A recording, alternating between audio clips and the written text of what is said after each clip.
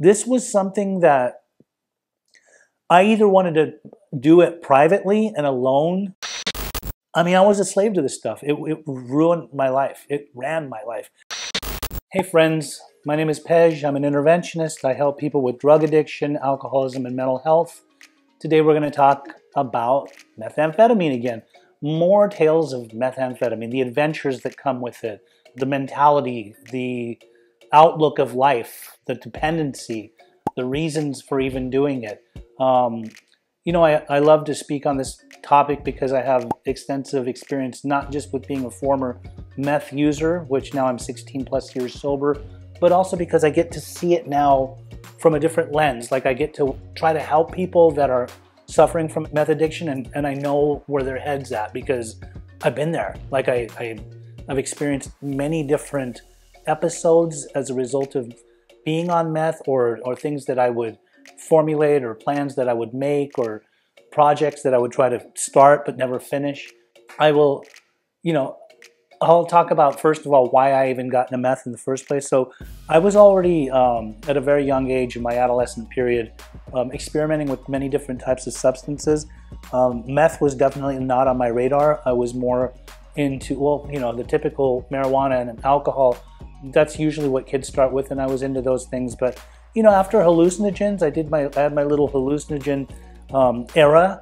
I was introduced to cocaine, and so cocaine is a stimulant. And when we would do it, sometimes we would do it to go out and party, in clubs or things like that. And it would go hand in hand with alcohol, definitely. But I remember one time somebody happened to have some crystal meth, which was, they called it crank during that time. When I did it, I actually didn't even like it at all. I thought it was a little too powerful. It made my heart race much faster, made me sweat.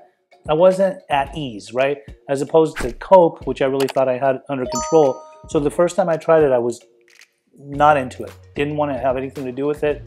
But then what happened was, as I got a little bit older and I was doing steroids and I was, putting on a lot of muscle mass, because of getting off of a cycle of steroids, I remember I would eat a lot of food and smoke a lot of marijuana. And by doing that, I started to gain weight. And I noticed that there was a lot of other people in town that were getting into meth during that time, and they were losing a ton of weight. A lot of them looked sucked up, very, very skinny. A lot of the women around too in our circle of friends. Now, when I saw that, I thought to myself, I started asking questions. They said, yeah, when you do meth, you lose weight. Like, you don't eat, you don't think about eating, you don't sleep, you're up for days and days, and it's definitely a great way to shed some pounds. So my initial reason for even doing meth in the first place, again, was to lose some weight. Now, when I would do it, I also, obviously, it would make me go into different realms of my mind. I tried all of these other different types of substances, and each one of them gave me different answers. Marijuana makes you feel a certain way. It gets you stoned, it gets you high. Alcohol makes you feel a certain way. You can get drunk, you can get buzzed, happy-go-lucky. Hallucinogens, you go on a different path in your mind. You're basically going to different realms of your mind, and everything's pattern-like, or you can see things melt, or everything's a journey. But when we got into Coke was something that could keep us up all night long, and we could drink longer. We would do alcohol and cocaine, and the two would complement each other. But when I got into meth, it was a whole different animal. This was something that I either wanted to do it privately and alone, so I could, because my mind was going 100 miles an hour, but I either wanted to do it alone so that I could be with myself for many different reasons, right? And or I'd want to be around people that do it too, so that we could share stories, talk forever, compare notes, do all different types of drug talk. And then also, what also comes with meth is that usually when you hang out with other people, which we would call tweakers or meth heads, we didn't trust each other. Like, it definitely, nobody trusted each other. Everybody thought that the other one is trying to get one over on them. And sometimes they truly were. I believe that, so many different emotions and feelings can come with meth addiction. For me personally, there was a lot of paranoia. I always was looking over my shoulder because I thought that either the police are coming after me or somebody's trying to rob me, jack me for money or for my drugs. I had this mentality where I thought that I was productive, that I was getting a lot done, but really I wasn't getting anything done.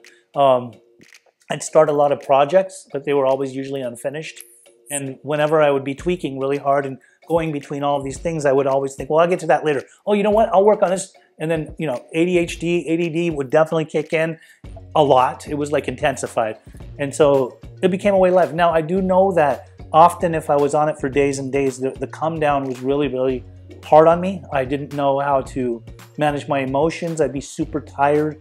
I knew that even though I could continue to keep doing meth and stay up for more days, there's going to be a crash period. Like my body needs to rest. And so I would do that. Like sometimes I would, after 3, 4, 5, 6, 7 days of being up, which truly like we were up for many days, sometimes up to a week and a half, where we were in autopilot, I would often just somehow crash. And when I would crash, it was a really, really heavy, hard sleep. And sometimes that a period of time of sleeping could be 24 hours. It could be 36 hours. I might get up once or twice to use the restroom or to eat something because I needed to replenish myself.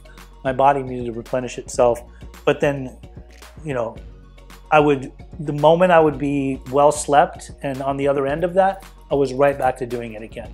And I got to call somebody, find somebody, get some more and do some more. And that was just a way of life. You know, when you do it for a long time, your life also, it seems like your life is constantly moving faster, right? They call it speed, so it speeds up your life.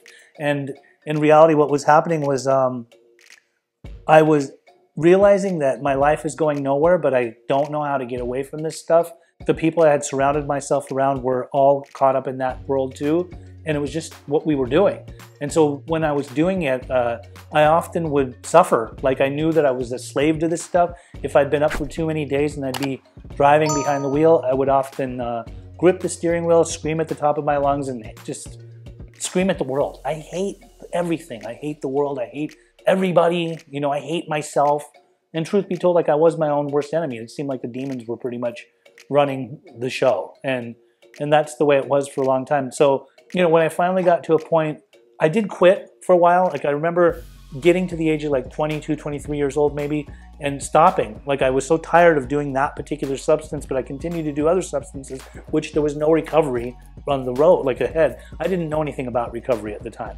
So I thought that meth was my problem. I can't do that drug, but I can still smoke weed and drink and do ecstasy and all these other drugs too. Finally, when I got to the age of 27, somebody again turned me on to meth and I got back into it. When I got back into it, it was like a more potent form. At this point, it was ice. It was smokable. It was, and there was a time when I was absolutely convinced I would never smoke this stuff, but I started smoking it, and I was instantly addicted again. And it was like a three-way road. I had gotten involved with a woman who was into that stuff. She was new to it, and I already had experience with it, so I thought to myself, you know, this doesn't look good. I already told myself before I don't want to do this. It's been a few years since I did it, but now that I'm with her, I'm either going to dabble a little bit and quit, or I'm going to quit and help her quit too, because don't you know, codependency goes hand in hand with an addict like me. Or I will, if I can't beat her, I just join her. And, you know, I chose the third choice. And that lifestyle went on from pretty much the time I was 27 till the day that I did get sober, which was at 35, almost 36 years old. And I mean, I was a slave to this stuff. It ruined my life. It ran my life. It ended me up incarcerated, jails, institutions, many near-death experiences. You know, when you're up for days and days, you become pretty erratic and you don't act like normal human beings. So there was car chases, there was robberies, there was things that I got caught up in that I would never have imagined that I would do. But when you're in that mindset, especially that addict, that meth mindset, you have no mercy. You don't care who you screw over. You don't care. You really have no true friends because you're not your own true friend, right? So it did become my demise. It brought me to my knees. And finally, I ended up getting sober, and that was in my mid-30s. I ended up going to treatment. When I first went into treatment, I thought that I was just addressing the meth issue. Again, I thought meth was my problem, but I realized shortly after that my issue is not any substance, although I did a lot of substances. The substance were nothing but a symptom. My issue was me.